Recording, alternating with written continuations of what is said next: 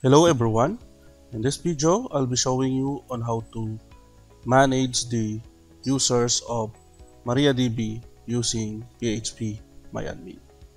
So let's start by creating a new user account. All you need to do is to open phpMyAdmin and then click user accounts. Then it will show you the existing accounts for your MariaDB. So to create an account, just click this link, add user account. Then fill out the information. Okay, so let's say for example, we'll be naming it as admin. And then the host, just select local. And then for the password, you can create your own or you can generate your password. So let's generate a password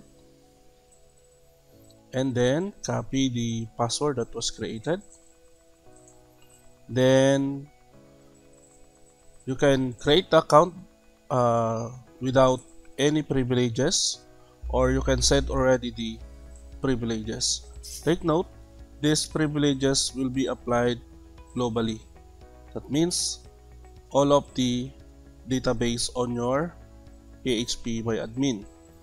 So if you want to create a user that is specific for a database or for a single database, let's say for example this admin has only an access to DB attendance, just click go without selecting any privileges in the global privileges.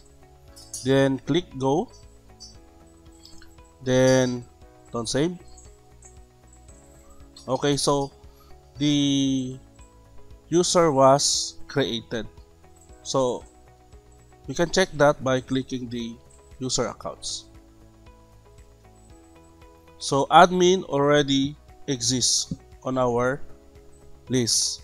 Then let's try to edit the privileges, and we're going to apply it in a specific database. So you have an option here, let's say global, database, change password, and the login information. So all you need to do is to choose the database and then select the database that you are going to grant to that user. So click go. We will be directed to the privilege. So in here you can select the privilege you want to apply for this database. So just click the privileges that you want to apply.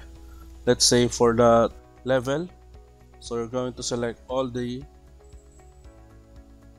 privileges under data, and then the rest will not be selected. And then click go.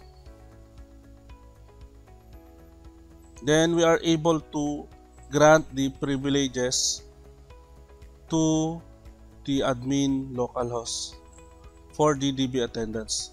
So to check this, okay, we'll be using the ID SQL as our IDE for the MariaDB. So we're going to disconnect that, and then we'll be creating a new connection. So we'll be deleting that. Then we'll be creating a new connection. Let's say for example system, and then the name of the username is admin, and the password is the password that we have copied. Then open connection. Then as you can see, only the DB attendance will appear on the list because we only allow admin to DB attendance. So if you want to add more database for that admin account, let's go back to phpMyAdmin, and then let's go to user accounts, and then we just need to edit the privileges And then under database, let's add dbcrad for example. And then the same, all the privileges under data. Then go. Then let's check again to our SQL IDE. We're going to refresh that. Then, as you can see, this administrator will have an access to dbcrad and it's all tables. Okay, so that is how we're going to manage, especially in creating and adding privileges to a specific user. So also you can change your password by clicking the user accounts and then edit privileges and then go to change password tab. Then you can type your own password. Okay, so that's all. Thank you for watching. See you on our next videos. God bless.